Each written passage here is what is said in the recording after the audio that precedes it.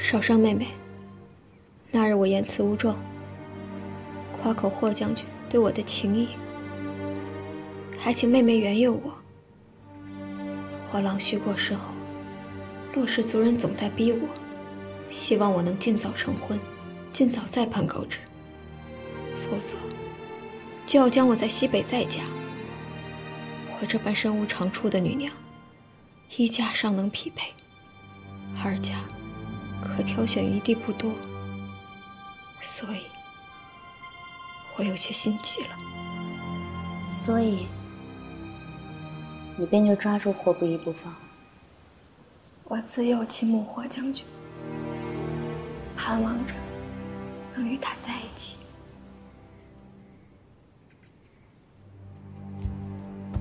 可惜他不是这么想的。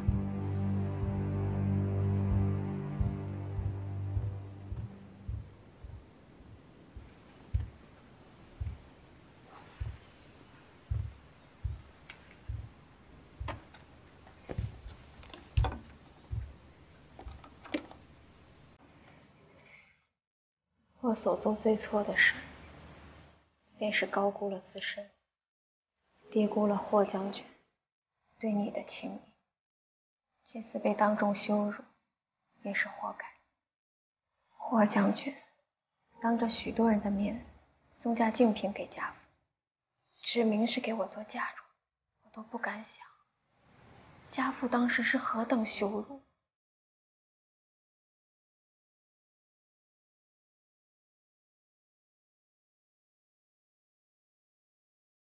你别看着我，我不愿和他打交道，更不会去替你向他求情，也不会去说服他让他娶你，这是你自己的事情。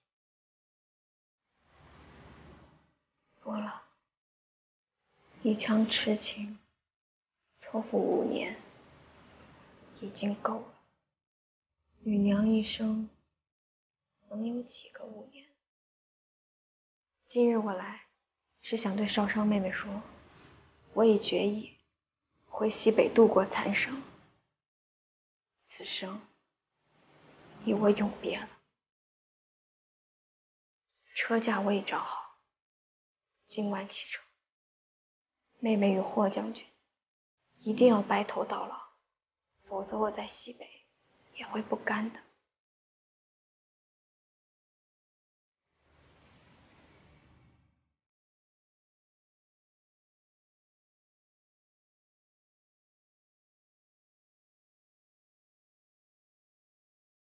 对霍不疑的执念，如今我已经放下了，只是为宣皇后，我还有件事要做。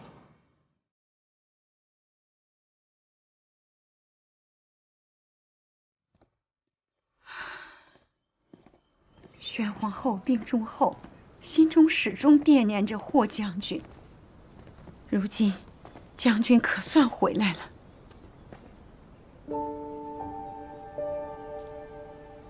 皇后现在病情如何了？孙医官说，抑郁太重，心悸难返，见臣病又加重了，都不能起身了。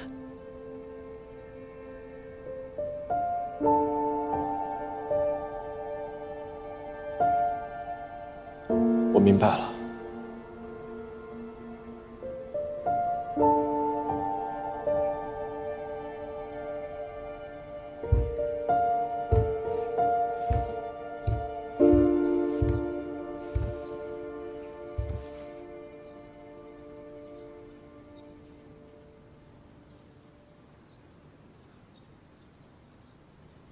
皇后，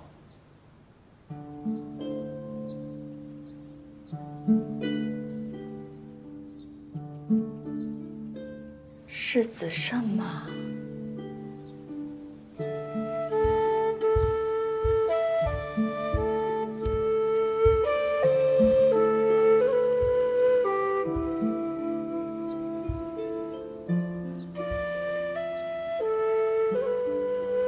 是我。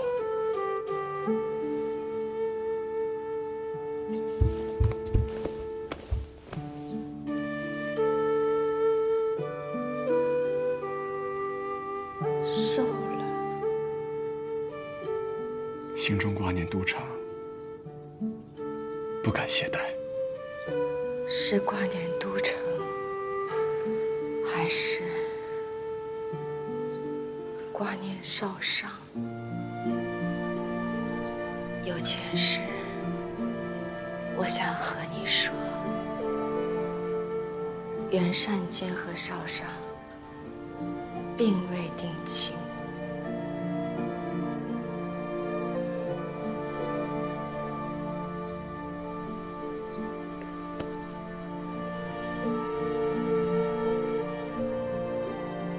我知道，少商心中依然有你。我也知道，是臣错了。臣已决定用这一生来赎罪。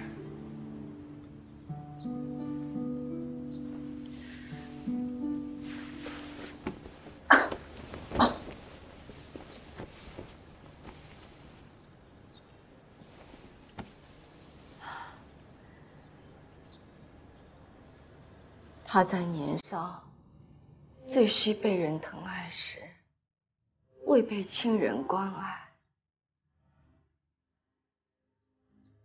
你想爱他，就要弥补他内心的缺憾，不要总让他去理解你的抉择。有商有量，才能并肩同行。是。臣以后与少商知无不言，言无不尽，绝无半点隐瞒。只可惜时间太短，我怕是看不到你们成亲。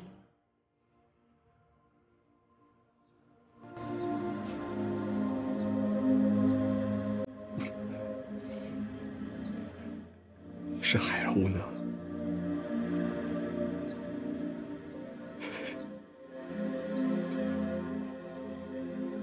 让你费心了。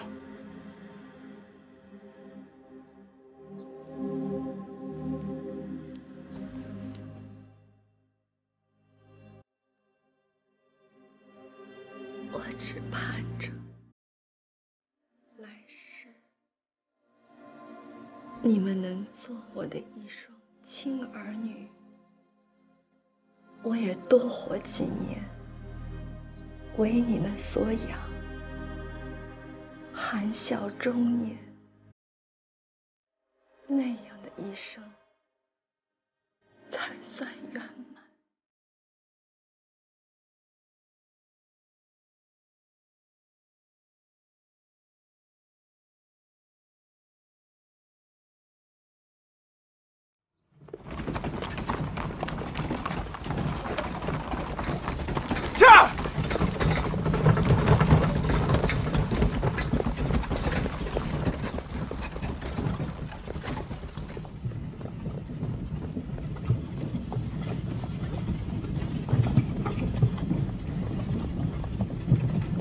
洛娘子，你所说的神医住处，为何还没有到？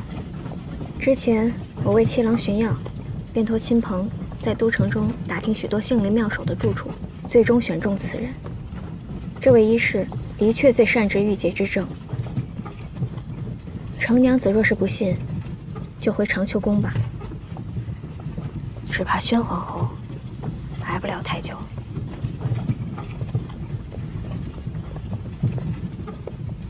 那就先停车吧，还劳烦洛娘子将具体位置告知于我。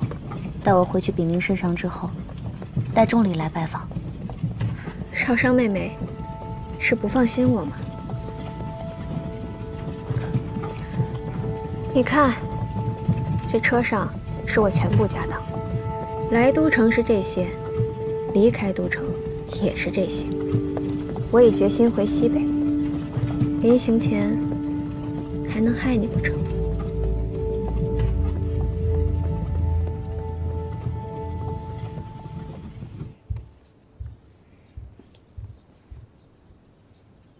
梁秋飞小将军传来信，说请霍将军出宫，有要事。去吧，见到少商，好好与他说，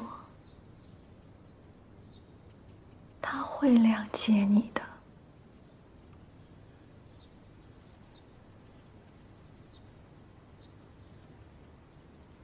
好。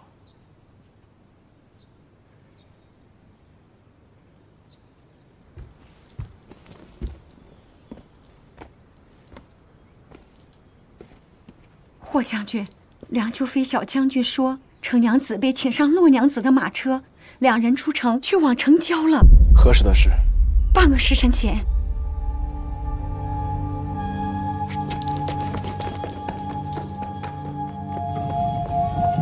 洛娘子回西北之后，大可慢慢挑选郎婿。若无匹配之人，也不必将就一身。谁说女娘没有郎婿就无法过活了？妹妹根本不懂，除了霍将军，我不会再嫁任何人。天底下的二郎，又不是只有他一个，何必在一棵树上吊死？你不懂，我自幼亲慕霍将军，但我身份卑微，自然不敢表露。后来我与他又各自有婚约，以为此生无望。谁知天可怜见，叫我与霍将军在西北重逢。少商妹妹定不能想象，当时我有多么欣喜，如同即将溺水之人被送来一块浮木。所以，你在与你亡父还是夫妻之时，就惦记上霍将军了。你可知，深爱一人，身心却要服侍他人的滋味吗？我在床上，每一刻无不想的，甚至要将假七郎当做子胜的替身才能忍下去。我不知，这般傻话也不必与我讲。那是因为你根本就没有心。你可知他在西北时过得怎样的日子？他冲锋陷阵，以性命搏杀，每次打仗人家求生，他求死。你好狠的心呐！你为何对他这么残忍？幸好子胜有我，我爱他，敬他，无论他对我做任何事，我都不怪他。我能接受他的好，也能接受他的坏。我与你这种随意订婚退婚的女娘不同，我贞洁一生，钟情一人。洛娘子，若非为了宣皇后，我根本不会跟你到此。停车！程少商，霍不疑为了你与我撇清干系，如今我已无家可归，全都城女娘都要看我笑话，我还怎么放你下车呀？你放开我！你放开我！你知道吗？据中医师说，子胜一直不肯医治手臂上的齿痕，甚至用药让齿痕伤得更深些，那都是为了你。我被你们二人骗得好苦。你是自己在骗自己。你给我放开！他对所有女娘都视而不见，为何你是特别的？我比你进宫更早，比你聪慧娴熟，凭什么？霍不疑心中眼里全是你，你真是该死！洛剧头，你就算杀了我，也得不到的。那又如何？为了他，我什么都敢做。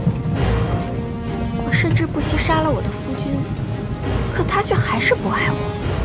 只要我杀了你，他就会永远记着我，哪怕是恨我入骨。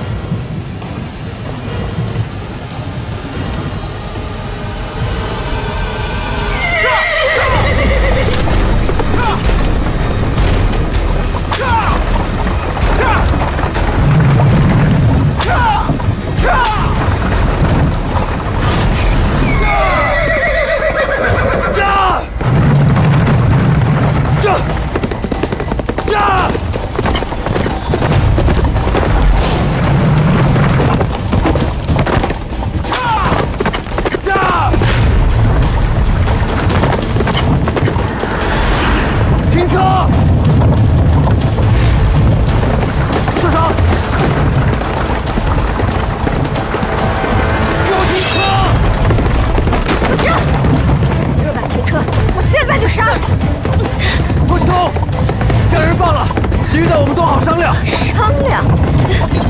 昨日那般情谊，你神色都未见一丝变化，现在却知道怕了。我都说叫我放他可以，但你要娶我，你答应吗？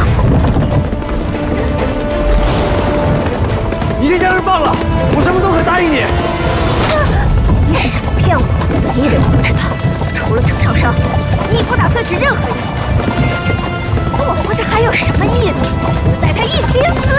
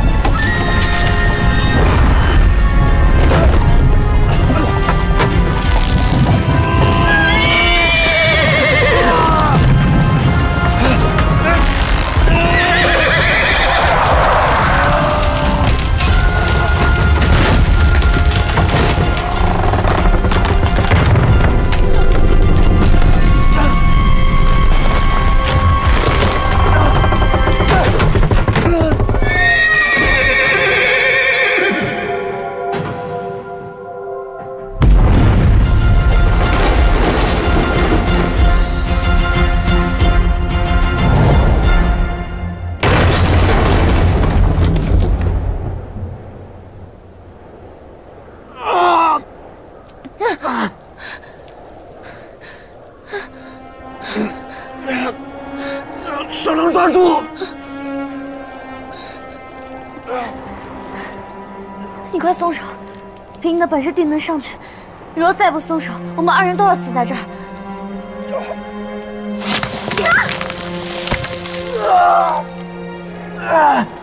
松手啊！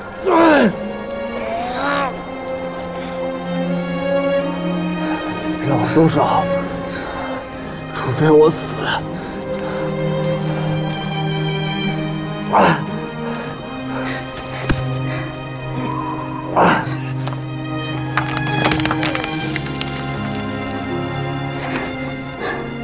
我不愿，即使你为我死，我也不会原谅你的。你赶紧放手！没有你，我不会独活。我知道，我做了太多的错事，没得到你原有。但自从你我孽币为盟，我已经将你视作我妻，所以你生，我生，你死，我死。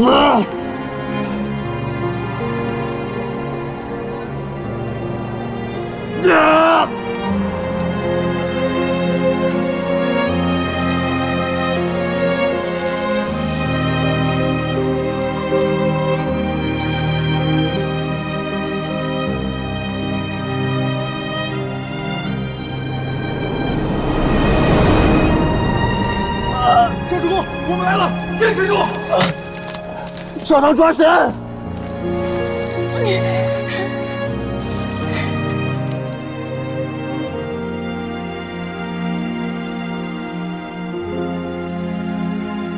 你的伤，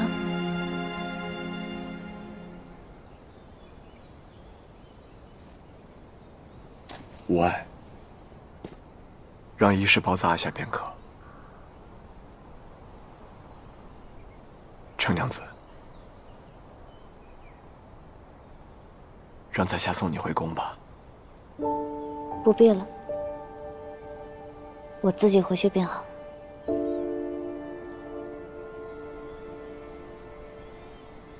那让阿七送你吧，坐我的马车。我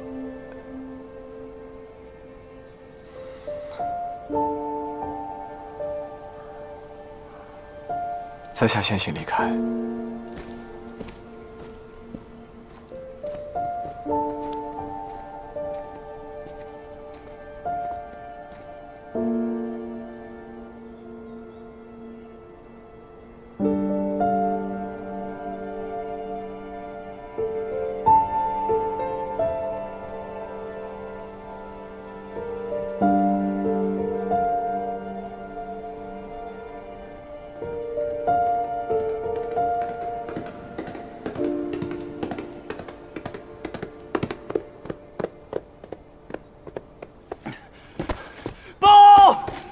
将军，程娘子，圣上召你们即刻归宫。宣皇后她不行了。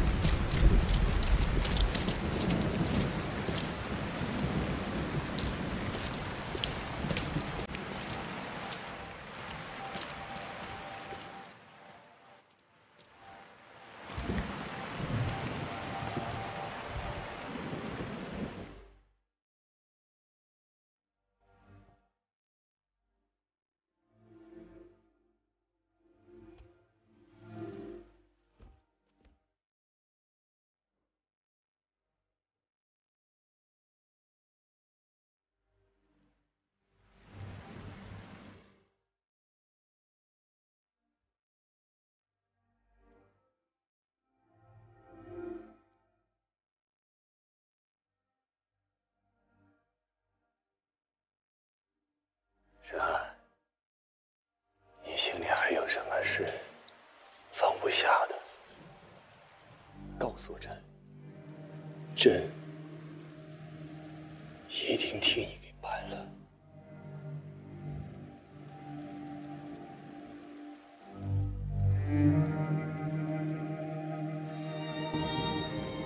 妾此生都替旁人活了，若此时还替旁人说话，也太没意思了。妾在陛下身边待了几十年，这陛下心中依然是那个喜欢耕读的磊落少年郎。若非天下大乱，若非立地残暴，陛下是愿一生闲居乡野，然后迎娶月衡妹妹，生几个孩儿，日出而作，日落而息，就此平淡一生。沈安，你这一生啊，是朕给耽搁了。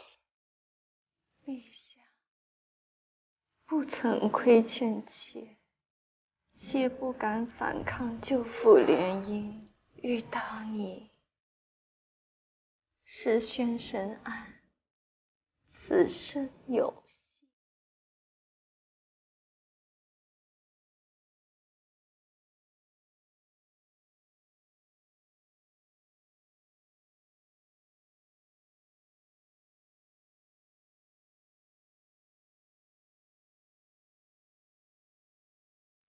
陛下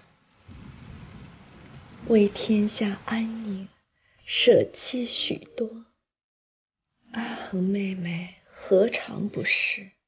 不能因她泼辣直爽，大大咧咧，陛下就认定她不会往心里去，不曾痛彻心扉。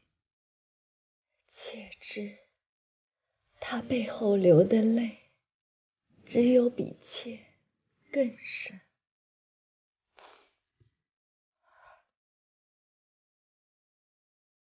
往后的日子，陛下要与阿衡妹妹好好的，就如同你们在山野时那般亲密，就像妾从不曾来过。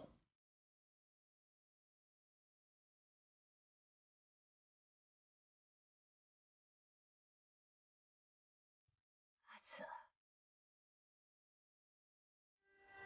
陛下，让我与阿衡妹妹说说话吧。好。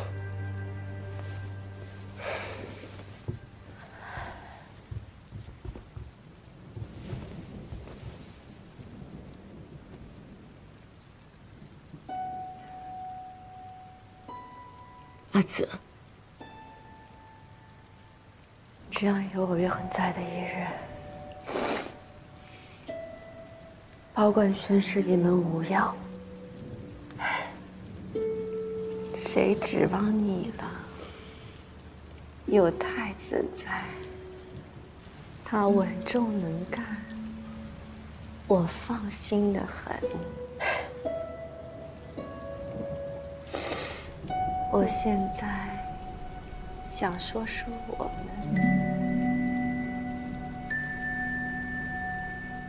我儿19岁遇刺那年，我从未疑心过你。我知道，那年我儿4月领夭折，我也从未怀疑过你。我知你从未怀疑过我，才不怕外面的风言风语，敢于接受这些孩儿们。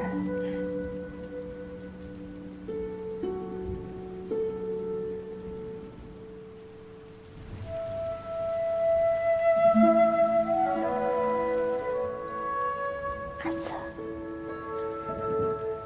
在我心中，我们就如亲姊妹一般。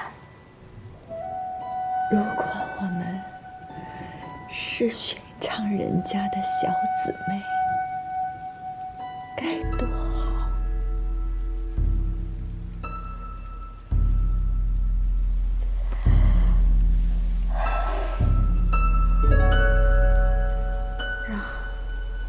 让孩子们进来吧，都进来吧。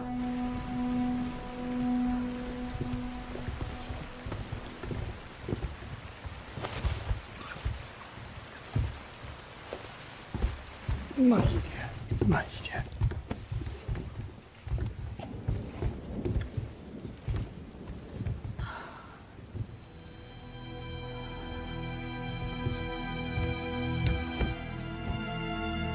妾的身体是要葬入皇陵的，能否允许妾割一束头发，让少商烧成灰，带回我年幼时随父隐居的山上？你说的一切都有你啊！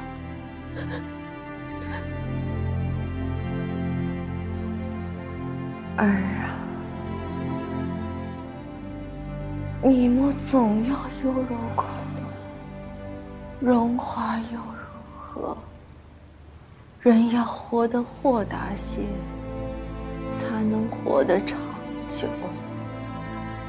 翟翱就由你奉老吧。孩儿以后定会照顾我翟翱，母后蒸煮，孩儿还要给您奉老呢。我没有日后了。母后，儿错了，儿错了，儿愿用自己寿命来换母后啊！你若真有孝心，别拿你的寿换我的，好好活着，珍惜你自己的好时光，莫要作践自己。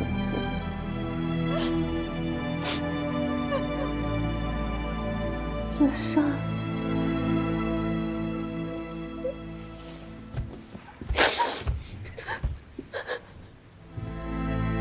皇后，是子申对不住你。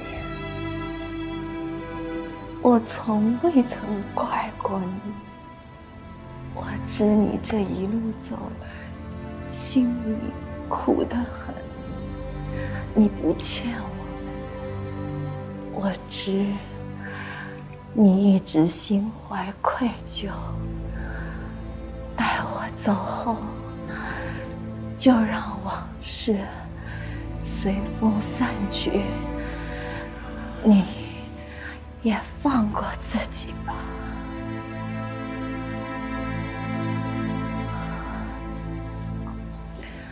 少商，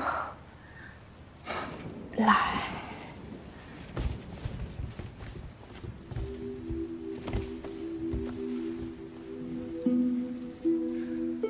少商，你被我拖累，已耽误了5年。何来拖累？少商还愿意跟着皇后5年，10年。傻孩子，人生有几个5年、10年？你为我已错过许多，我望你将来的日子好好替自己活一回。我不希望你像我一般蹉跎余生。身为母亲，我希望你们2人能再续前缘。可身为明事理的长辈，我有知姻缘强求不来。我只劝你们万事遵从己心，珍惜眼前，莫要后悔。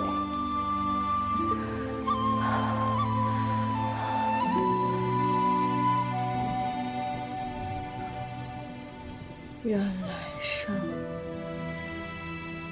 能得逢太平盛世，使我免于颠沛之苦。愿来生父母既康且寿，使我免于忧患之苦。愿来生青春作赋，山野颂歌。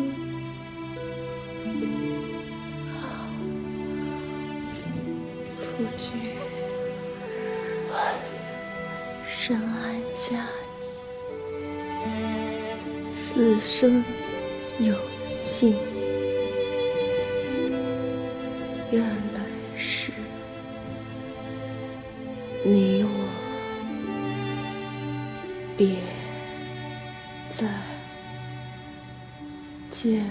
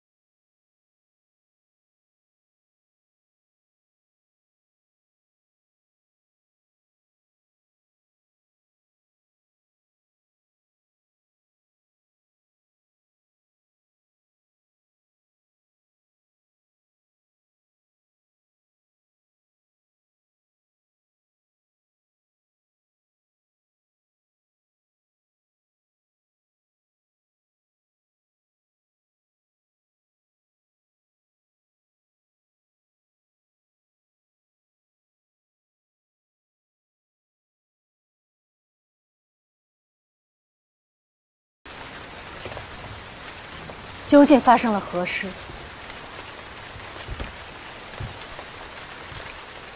宣皇后薨了。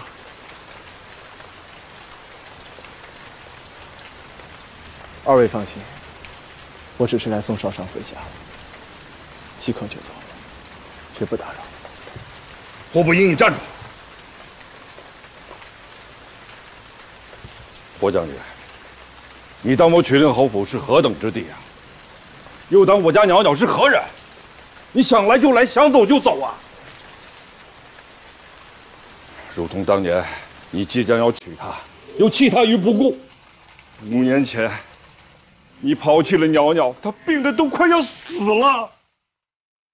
你到后院的牌坊去看一看，那里还有为她打造了一半的棺椁。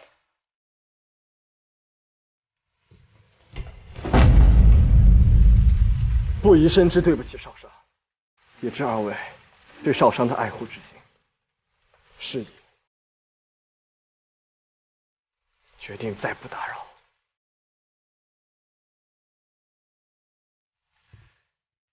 你可知这5年，袅袅她是如何过来的？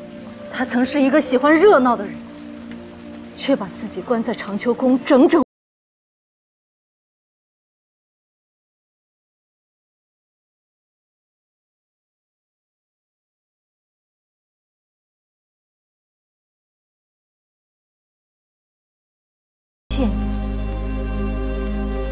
可他却一步都未曾离开过长秋宫。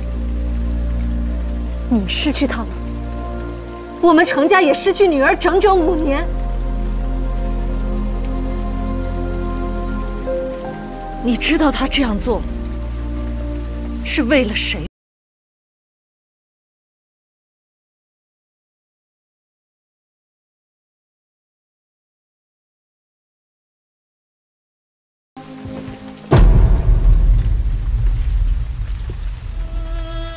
是我的错，是我辜负了少商对我的一腔深情，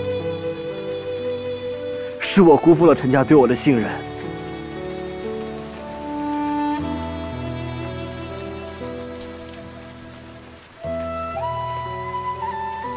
我对不起少商，亦对不起程家。我亏欠的，穷尽一生也无法弥补。别说少商无法原谅我，即便是我自己，也无法原谅我自己。在西北时，我没日没夜的拼杀，指望刀剑能穿胸而过，令我战死沙场。但我又不敢死。还没能令他放下怨恨，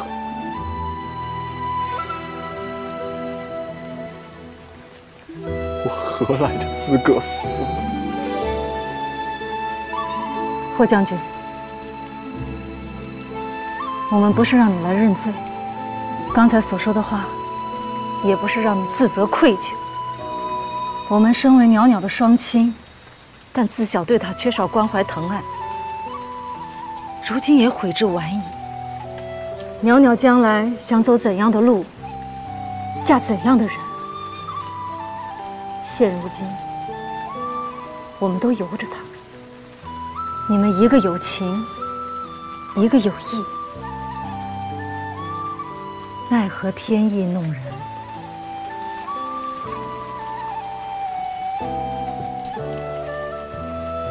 至于今后能否再续前缘，且行且看吧。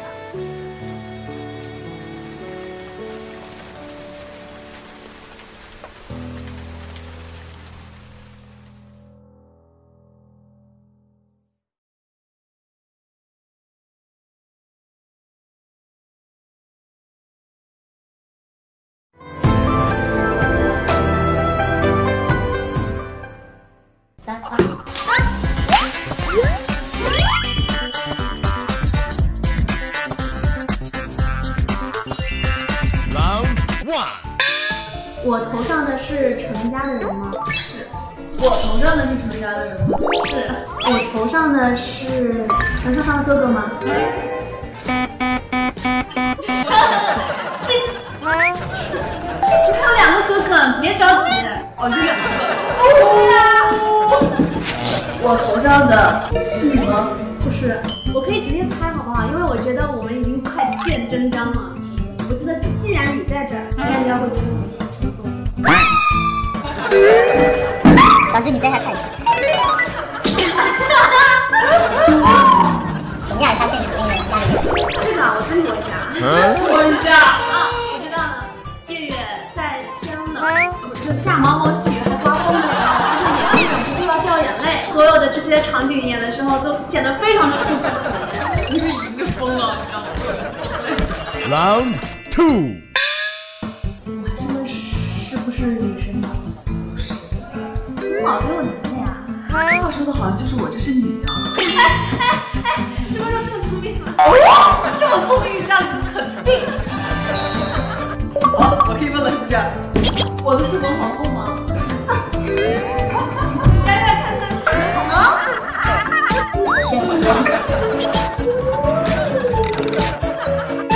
表演一个令你引以为傲的才艺。哦，我知道我才艺什么，我的舌头会立起来。给个对决，给个对决。你知道，因为我们当时我是音乐剧专业的，然后他们说练舌头，我怎么练就灵活的，现在，然后最后我就练了很久。